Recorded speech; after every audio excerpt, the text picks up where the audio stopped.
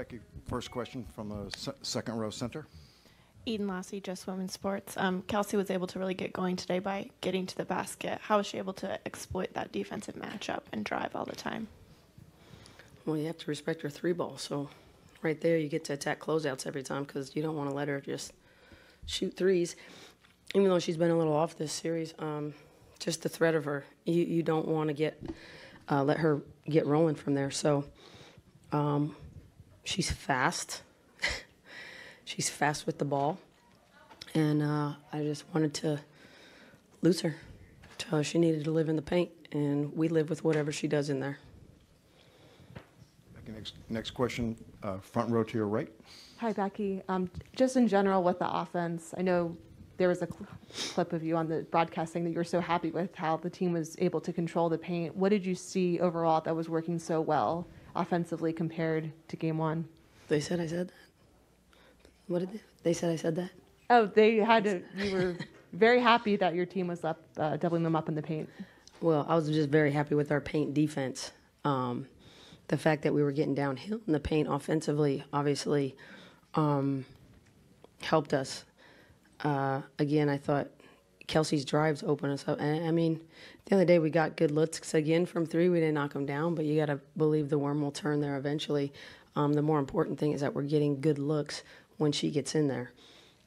But yeah, that's a huge part of the series for us is the paint. Just a note for those of you in the room, Connecticut locker room is now open.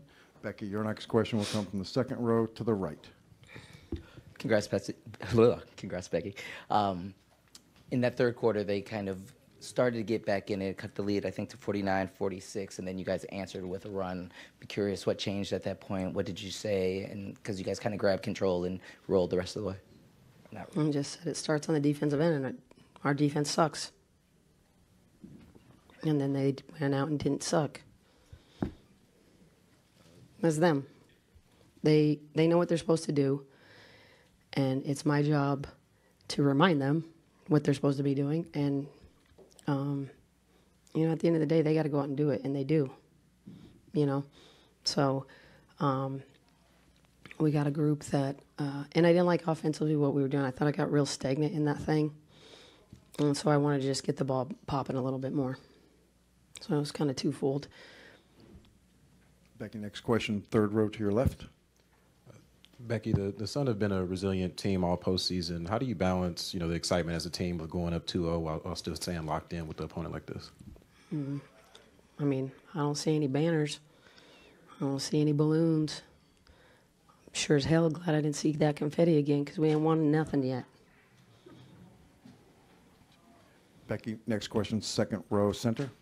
Hey, Becky. Going back to the end of the second quarter on the ATO, I was wondering if you could walk us through the play and what you were maybe seeing beforehand that you wanted to maybe exploit with that. You want me to tell you that? Well, I thought, you won, maybe. Nothing. I thought they were just overhelping on a cutter, so I wanted to slip somebody to the basket. Next question, third row to your left, Becky. Becky, Jose Valente, Straight Bet Sports. De'Erica Hammon gave you 18 solid minutes off the bench tonight. Is it safe to say that she's 100% in back for you guys now? She looks pretty good to me. She keeps playing like that, she's going to keep playing.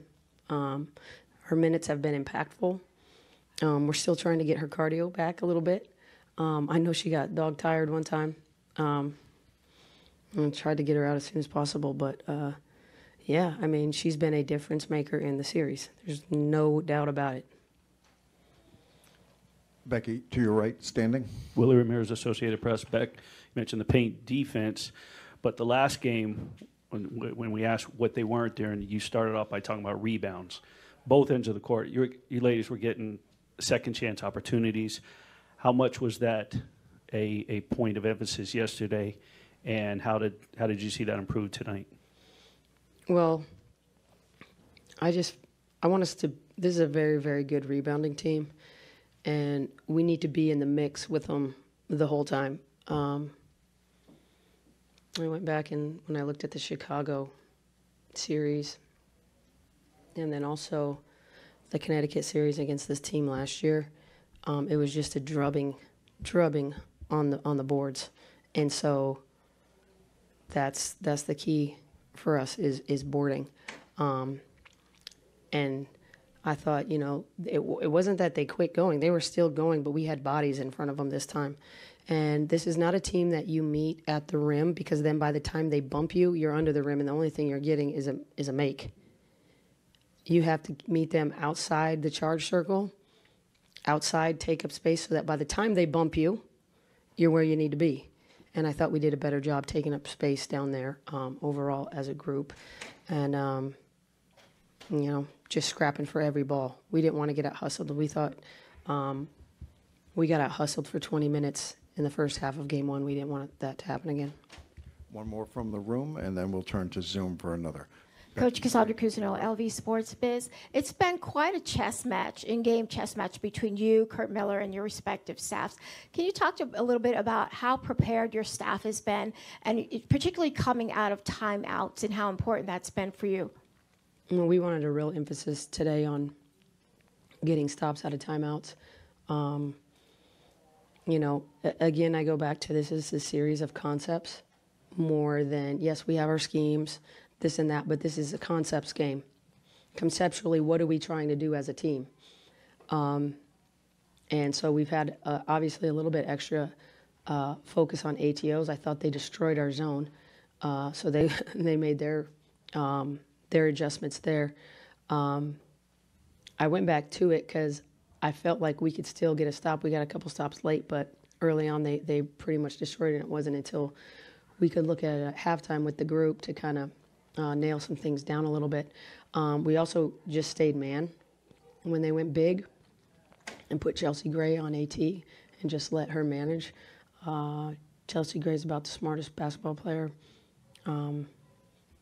I've been around. You can put her in the conversation. Her IQ is ridiculous. So I'm just letting her feel out and manage the game and kind of quarterback the game from a defensive end, because a lot of times they move AT to the point when they do that. So, we both teams made adjustments. I thought the difference really in the game was Plum getting downhill, and it's a lot different when you can take some of their transition points away. They beat us.